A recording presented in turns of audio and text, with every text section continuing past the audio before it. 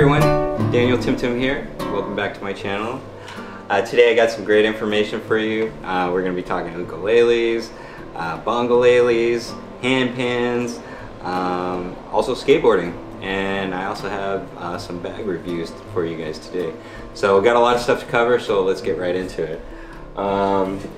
First thing is my TK-70R 6-month review. Previously I'd shared with you the specs on it, which is really good. Also that I had changed the strings. The Pepe Romero strings have been awesome. I've had these, actually these are a new set because I play every day, so I kind of wear strings out, but this is my second set of Pepe Romero strings. If you guys are looking for a low G again, this low G is really awesome. It sounds really good on this ukulele.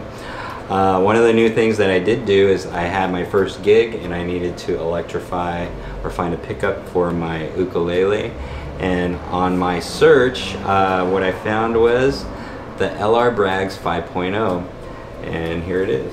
Bam. Installed by Ohana. What it is, it's an active pickup. It's similar to the MySci, which a lot of people know about, and it also has a volume control here in the sound hole. There's also a battery that you can take out. It's powered by a battery that's inside here. And I really I don't have a comparison between other types of pickups because I haven't tried them.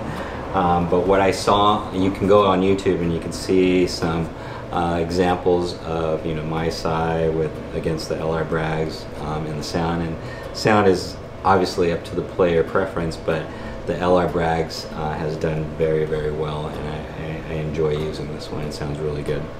So LR Braggs 5.0, that's the new thing on this. Another thing, wear has been really good. I have put a little wear on the front. That's just from playing every day.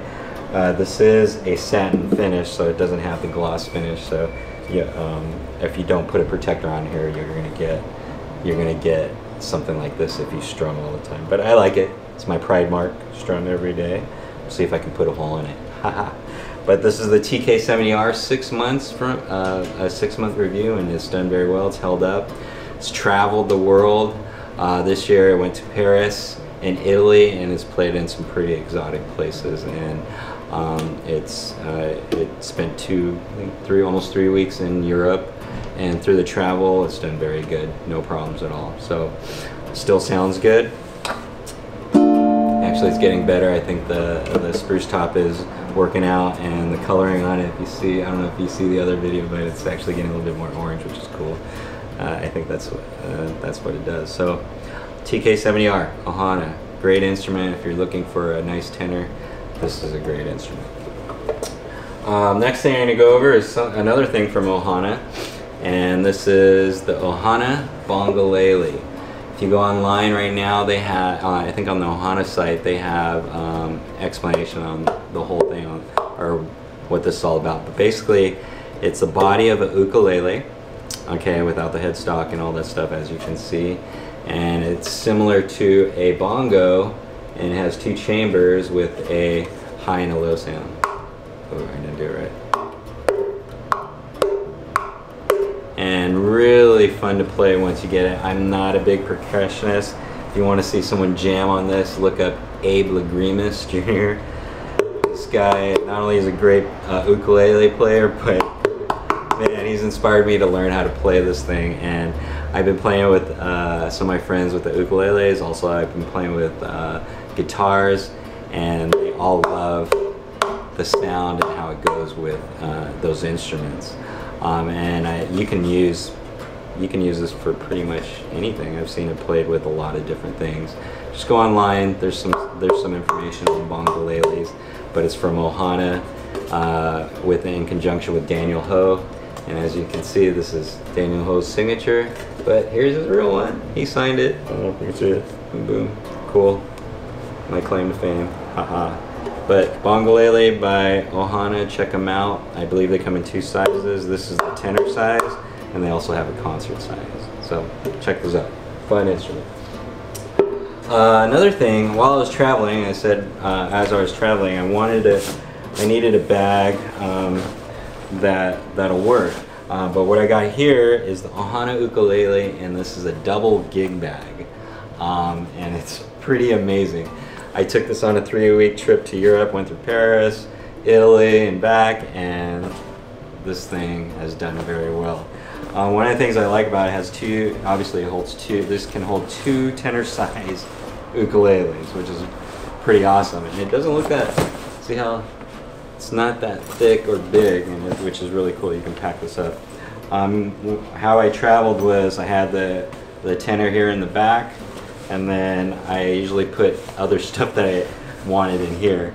As if you've ever traveled the ukulele, sometimes the airline, it depends on the airline. I've only had one problem with my ukulele where they wouldn't let me, they wanted me to pay.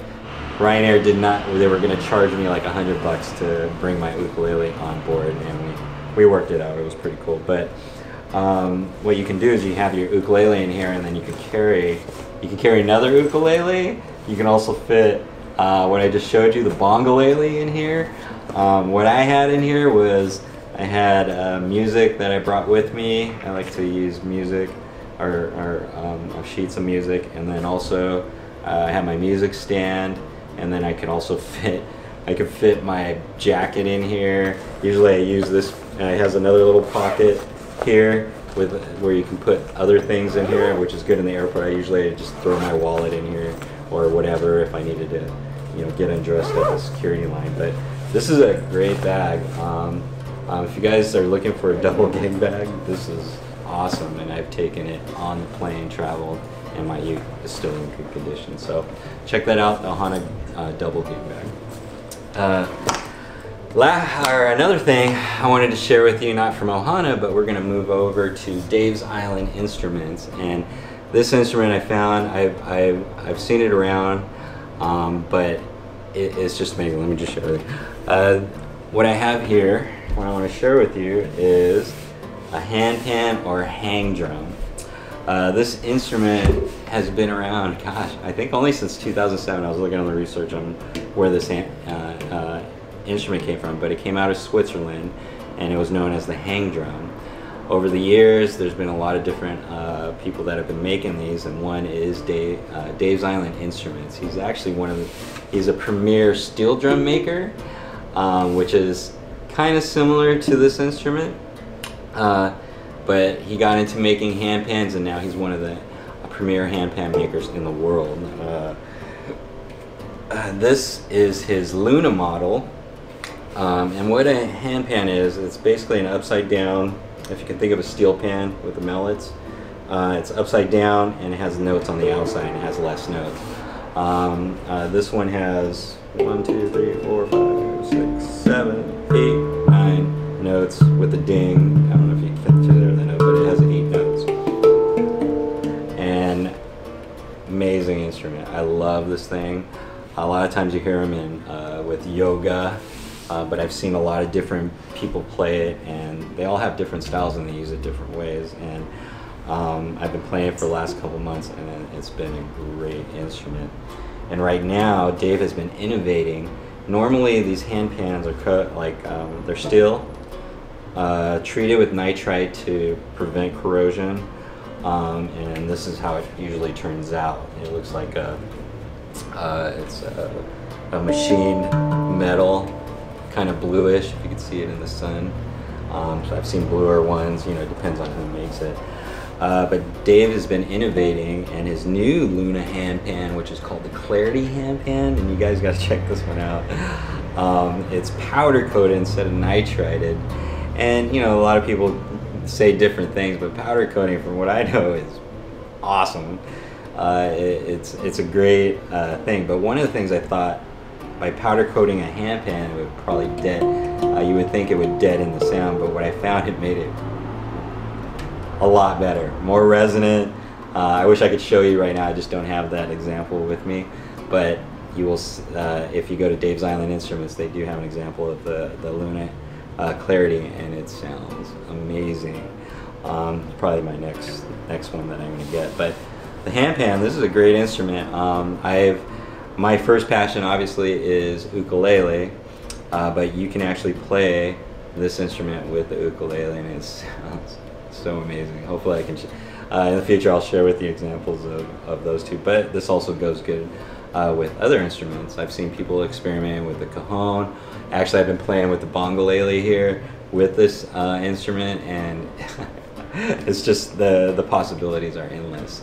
But one of the things that does get me about this is the sound.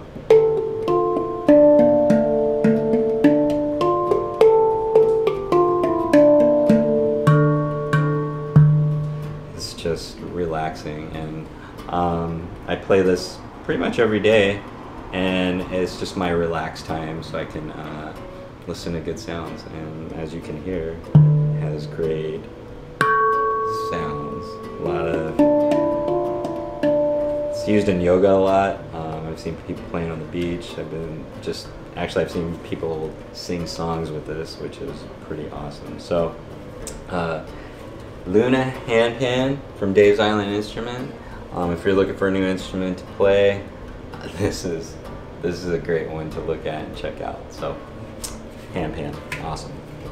The next thing I want to share with you, and I just want to apologize to Pepe Romero, because this review has been a long time coming, and I owed him one, because earlier this year he gave me this board to do a review on, and I actually did. I just haven't had time to put the video together, so you're going to see that today. And basically what this is the Uke Board made by Pepe Romero and Daniel Ho. What happened was Pepe Romero, he likes to skateboard. I believe Daniel does too. And they put two and two together because they do a lot of gigs, and they wanted something that they can get quick transport, maybe from the airport to the taxi, or whatever. And they wanted a board that they can travel with. And as you can see, this board is very small. The thing I love about this, being a skateboarder, is the wheelbase. Normally on smaller boards that you see out there, that smaller cruisers that you have, since the board is smaller, they have to shrink the wheelbase. And in skateboarding, your wheelbase determines your balance that you have on the board and the board feel. What Pepe Romero has done is he's kept the wheelbase the same as a regular board, but only cut off the tail and the nose, which you really don't need for cruising. So what it makes this board feel like, it feels like a bigger board. Let me show you. Here's my board that I skateboard with, and if you can see, the wheelbase is pretty much the same.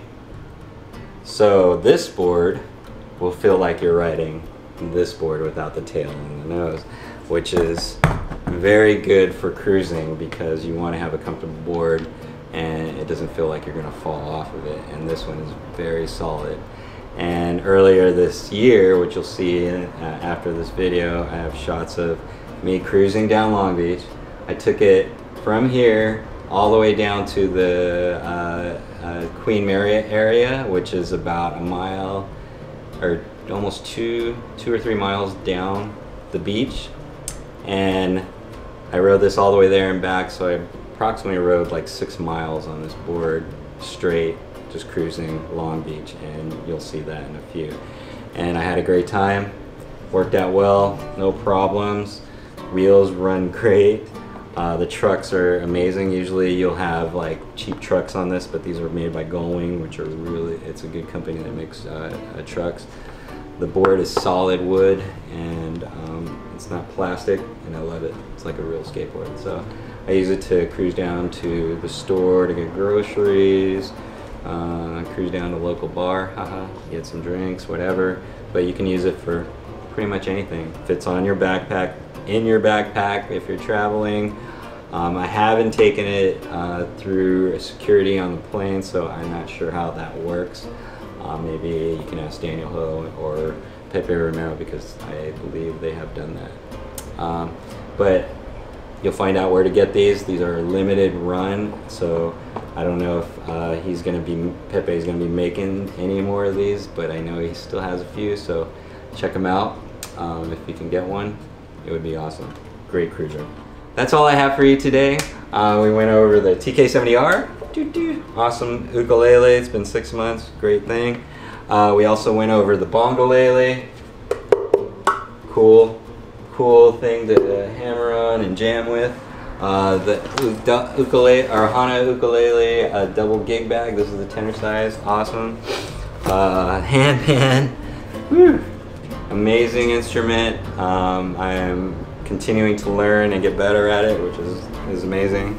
And then also the Uke Board by Pepe Romero, Daniel Ho, good stuff. Until next time, see you later.